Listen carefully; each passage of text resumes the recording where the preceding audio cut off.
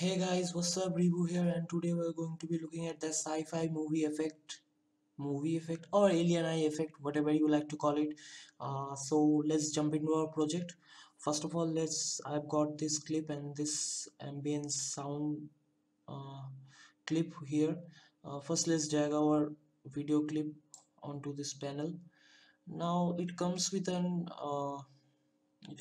audio inbuilt, which I don't want to use because it sounds really crappy. It's just some noise and all, so I'll just get rid of that sound which comes with this video clip. And okay, so I'll not add sound right now. Let's jump into our effects right over here. Okay, so first effect, which first, instead of putting effect directly on the clip, what I like to do is I would like to create adjustment layers over it. So first, let's go to our adjustment layer, uh, just to match our thing, 60 frames per second. Okay, uh, first drag an adjustment layer over top. The first adjustment, actually you need two adjustment layers, okay guys. So the first thing which we will do is click on the first adjustment layer, which is placed on V2 over here. um, on this adjustment layer, what I like to do is I want to create that screen animation. So let's go to search bar, search for lens distortion, lens distort.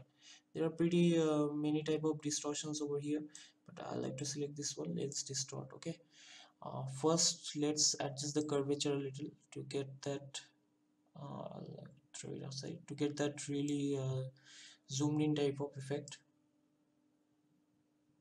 in this particular tree.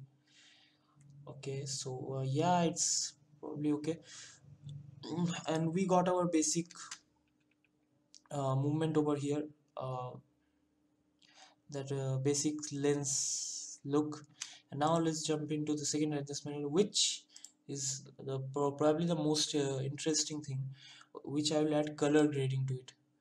And this is probably important because this, I mean guys, admit it, color holds a very vital uh, position in your clip. So we'll go to curves. As is a green thing, I like to decrease the reds a little. So I'll just decrease the red a little bit, and I like to keep the blue down a bit, not much, bit. The greens I like to increase much. I like to add some more blues to get that darker tone over the screen. Okay, and let's add some vignette to it to get that even darker. And now let's go to this intensity. I like to lower the intensity a bit so that doesn't hit you in the eye.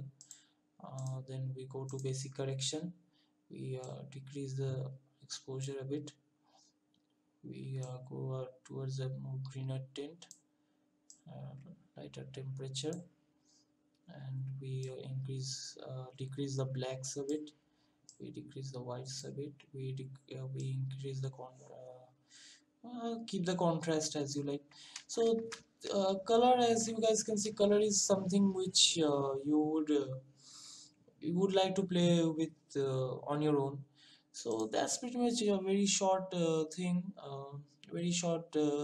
and I'm repeating the words again. Fuck, man. Sorry for the F word. So here's our clip.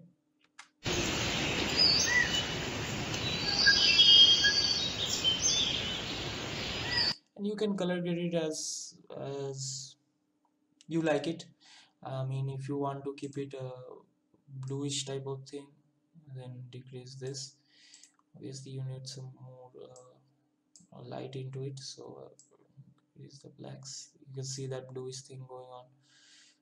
Exposure, as you can see that bluish tint. If you want to keep it red, so be on with it, anything goes. So that's pretty much it, guys. If you like this tutorial, subscribe and hit the bell icon to get notified whenever I upload the next video. So that's pretty much it. I'm Rivu and from the Traveler Studios. Have a good day and keep on editing, be creative.